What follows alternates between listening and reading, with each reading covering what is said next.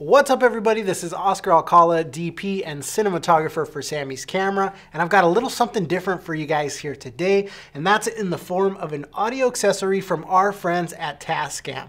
So if you want to pick the level of your audio from your DSLR camera up to a cinema level, stick with me and let's check this thing out. The Tascam CA-XLR2D is a digital interface that's built to go on top of your camera's Hotshoe, and it'll allow you to gain two XLR inputs as well as a third 3.5mm input. Now, audio is one of the most important pieces when you're trying to shoot high quality video. And some of the cameras out there have decent inputs built into the camera, but what happens if you're trying to use a high quality boom microphone or a microphone that requires phantom power like the NTG lineup? How do you get that power to that system, and how do you get that connection into your DSLR? Well, my friends at Tascam here have solved that issue, and if you remember, one of the videos that we came out with a couple of weeks ago was on the Canon R5C, and that was a really nice camera, but one of the features it lacked was a high quality audio input system. So Tascam has gone and built a unit specifically for that camera, but for Fuji and Nikon.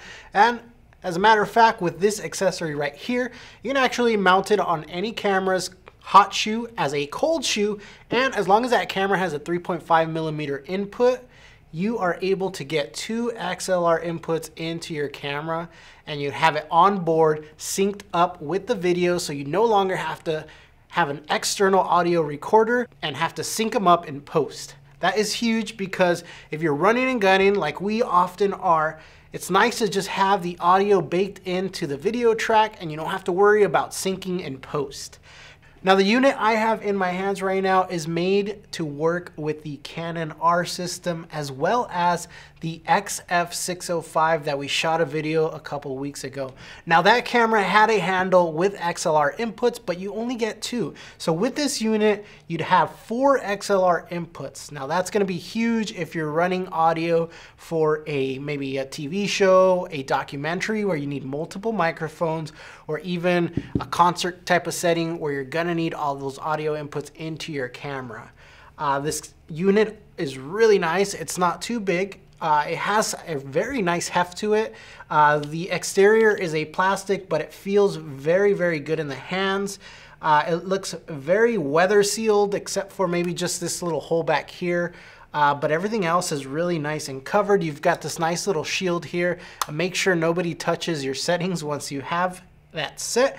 You also have a boom mic holder here with a nice rubber grommet here to hold that microphone. Now, some other units like this have this accessory up here, but they don't come with this unit here, and it leaves your boom microphone, maybe like your NTG, just kind of dangling around, but this gives it a really nice secure feel. You also have some really nice vibration dampers right here built in, which is really nice, and it's going to make sure that if your camera gets bumped, or you're hand holding it, you've got some wind or whatever, that's not going to transfer to your audio. So that's really nice. You've also got a cold shoe up on top, and this is going to be great if you're running lavaliers, even something as small as like the Rode Go system. It's going to go up there on top, and it's going to be really nice and small. And held very well. If you're running XLR cables, you've got two XLR cable clips up here to make sure your stuff doesn't get yanked out. And if you're running this on a camera that doesn't have a digital hot shoe adapter, the Tascam actually makes a battery little box or adapter that goes on the bottom here, and that'll allow you to give phantom power to your microphones if your camera itself is not giving that power.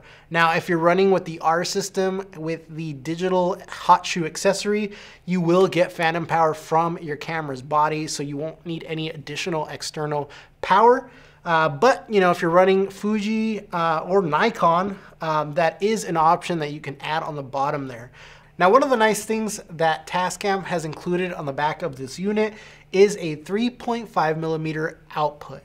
Now, above this little output, there is a switch here. So If you're using the Canon R system or the Fuji system and you have that digital connection with the Hotshoe, this can be flipped and turned into a headphone output, which you do have attenuation here, which is really nice. You can change the level of your headphone output. But if you don't have that digital connection, maybe you're shooting with a Nikon system or any other camera system that has a cold shoe on top, you can go ahead and flip that switch into the little camera icon, and with the 3.5mm cable that's included with this unit, you can plug that into your camera and use this as a line out, which is really, really nice and convenient. If you are using the digital connection, one of the nice things and something that I really like with this unit is this lock system here. You don't have to worry about tightening it or anything like that. All you do is you slide it in and you flip that little switch there. It gets nice and tough and you know you've got a really strong connection. All right, guys, let's go ahead and go over the CA-XLR2D here. And we're gonna start at the very top of the unit, and you're gonna see you have this nice cold shoe adapter here. It's gonna be great if you're running like a shotgun microphone on top for maybe scratch audio, or if you're running a lavalier system like the Rode Wireless Goes. That's a really nice unit that'll clip on top of here, as well as some other accessories. You can really just use that as, you know, as an accessory, a cold shoe for anything that you want to mount on top. On the top right here, you're going to also find your shotgun microphone holder. And although you might say this looks flimsy, this is actually done on purpose here.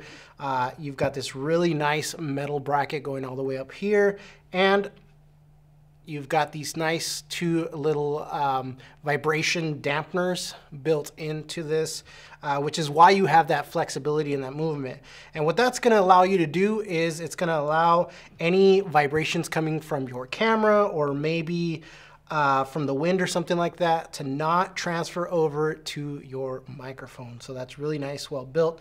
Here you'll see you can tighten it up here. And one of the nice things, and I'm so happy that Tascam included, was this nice little rubber grommet in here that's gonna hold maybe like thinner microphones like the NTG system from Rode. And then we're gonna move on to the right of the unit. Here on the right of the unit, you've got your two XLR inputs, and they've got some really nice weather sealed caps there. If you don't want anything to get in there. And you'll notice that these units here have two different options. So you have your XLR input, but you also have a 1/4-inch jack input. If you're inputting a microphone or maybe signal coming out of a DJ system or a mixer, that's gonna come in handy. You can definitely use that for those two different options. You see you have your little push clip there. That's gonna make sure that your XLRs are nice and locked in there. You also have your third input, which is right over here. That's gonna be a 3.5mm input. And like I said, you've got your nice two little clips right here. There's one on each side for your XLR cables to make sure those are secured and you're not tugging on the connection. In the back of the unit here, you're gonna see that this has a 3.5 jack output with a switch directly above it. And this switch is really nice because this unit is made to work with the digital Hotshoe connection with your Canon system or your Fuji system. But if you're shooting with Nikon or any other unit that has a cold shoe and 3.5mm jack, you're gonna actually have your signal come out of here and plug into your camera and get stereo input that way. And so what the Tascam unit will allow you to do is, if you're using it on camera, then you can flip it up to the top and that'll provide that line out. But if you're not, if you're using the digital connection like we did, you can actually use this by switching it down to the headphone and use it as a headphone output. And you've got your attenuation here to bring up or down the level of your headphones, which is really, really convenient. So let's go ahead and move over to the side of the unit here. We're gonna flip up our little plastic lid there, and that makes sure that once you have all your settings dialed in, you're not accidentally pushing something or moving something. So we're gonna move from, we're gonna move from the left of the unit here, and you're gonna see that right here we have two little battery indicators, and depending on how you're using this unit, so if you're using it with a digital Hotshoe connection, that's gonna give you a nice little indicator there that you're connected and you're using the power from your camera. But if you're using the additional accessory, the battery accessory that goes below this unit here, then you'll have your battery power indicator there, which is really nice to have, so you know how much power you have. To the right of that, you have your input selector there. That's going to allow you to choose how you want these inputs to go into your camera and which inputs you're going to be using. So if you're using the 3.5 jack, you just switch that up. If you're using your 1 and 2s, your XLRs, you can use that. Or if you're just using one input, boom, you can switch that over, and now you have that nice mono signal. Now, to the right of that, you have your input selector here, and that's going to allow you to switch from line input, mic input, or if you have a condenser microphone or a shotgun microphone like our NTG4, NTG2s, or Sennheisers that don't have an internal battery, then you're going to need that plus 48 volt phantom power, and that switch down all the way to the bottom there in the orange will let you know that this is providing phantom power to your microphone. Below that, you're going to have your gain knob here. This is going to allow you to attenuate the signal and dial in those perfect settings. To the right of that, you have your attenuation. This is going to be your pad, so if you're in an area that's really, really loud, like let's say you're in a concert setting or a wedding with a DJ, and your battery or your camera is down to its lowest input level and you're still clipping, this is going to allow you to add a pad to that so you can soften the sound and get the right audio level that you need. To the right of that, you have your low cut filter. You can switch from 220 hertz, 80 hertz, and off. And this is going to allow you to get rid of that, low AC rumble, or if you're maybe near a highway or something like that, that'll usually help with those lower frequencies and getting rid of them. Now, this is all in input 1 right here. That's why you have the lines that help split the different inputs. And underneath that, we have our level indicator here. We can switch from auto, so the unit will, duck and bring up the signal if it needs to, or we can have it in manual setting. Like I said, if you're running and gunning and there's no way, maybe you're not, you don't have the opportunity to be listening in, which you should always be monitoring the audio. But if you can't, you're in a situation where you can, maybe you're recording yourself, then auto might be the best way to do it. But if at all possible, I always try to shoot in manual, and then you have full control of your audio signal coming in. And to the right of that, you have your limiter. So you can turn on and off your limiter, which is really nice. Make sure you don't clip. If you're in an area where the sound fluctuates extremely, then have that on, and that's going to make sure that you don't clip your audio. And since we went all over that, directly to the right of that is our input 2, and that is just mirrored, except it's set to be on level or on channel input 2. Another thing I wanted to mention was if we do have something connected to our 3.5mm jack input here, our third input, channel 1 here, or input 1, is actually linked to input 3, so you'd be able to use all your different pads and attenuation, etc. With input number 3 from this one. And then input 2 here is just, it's mirrored from input 1, so you've got all the same pads and everything on level 2. And that pretty much does it, guys. I know it's a lot of stuff on here, but like I said, if you learn how to use one of the inputs here, one of the channels, then this is just mirrored, and it's just, you have the options for channel 1 and channel 2, which is really nice.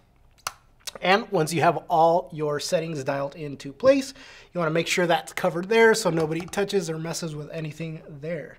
And aside from that, that's pretty much it, guys. The front of the unit has a nice Tascam logo, and underneath here we have our Hotshoe connection. If for whatever reason we were running a camera that didn't have a Hotshoe connection, like our Canon R system or the Fuji system, then Tascam gives us this accessory here that we can go ahead and unscrew these 2 screws on either side and replace it with this cold shoe unit here, and we would use our accessory battery pack down here to give our Tascam unit power if we needed phantom power or anything like that. And this will allow us to connect it to any camera with a cold shoe or hot shoe mount. And that's pretty much it, guys. Very simple, you know, very easy to use. The quality is built really nice. It's like a hard plastic, you know, there's rubber where it needs to be. And overall, you know, it's a nice unit. It feels very well in the hands, and I'm sure it's gonna perform very well. Now, I wanted to give you guys an example of how this unit can be used on location because it's a very important thing. Audio is so important in video. With DSLR cameras and the quality of, you know, all cameras, even phones, nowadays, one of the most important things in video is audio. You know, getting a quality of audio that'll match your video footage is very important. And with this unit, we'll be able to do that. Now, I wanted to use this unit in a very special way. I wanted to be able to record something in true stereo. And so what that requires is two exact microphones and paired together in what's called an X and Y pattern. And this is gonna give us true stereo. So we have the opportunity to head out to the Zuma Sanctuary in Malibu, California to record a very special ceremony. And this was the Spring Equinox and New Moon ceremony and sound bath. Sound baths are phenomenal because there's different sounds coming from different places, and the whole idea is just to absorb all the waves, all the audio waves, and to you know, to free the spirit and cleanse the body with different sounds and vibrations. So what better way to use it than to record something like that? So let's go ahead and cut to that footage. I want you guys, if you have a good pair of headphones, and if not any kind of headphones, as long as you can hear you know, stereo left and right, I want to invite you to go ahead and do that now because it's going to be the best way to listen to this audio. So let's go ahead and roll it.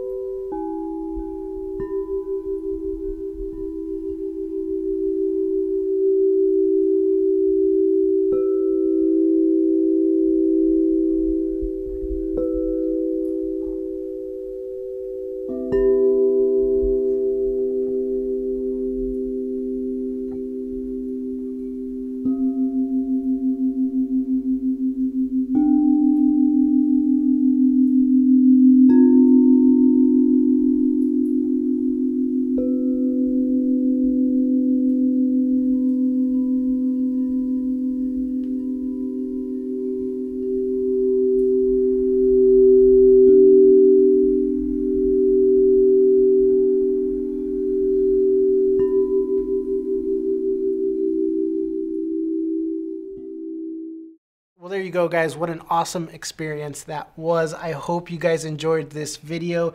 And I must say that the CA-XLR2D performed phenomenally well with our Canon EOS R3. If you guys want to learn more about this unit or any other Tascam products that we carry, make sure you guys head on over to one of our Samys Camera Southern California locations, or visit us online at samys.com, where we are so much more than a camera store.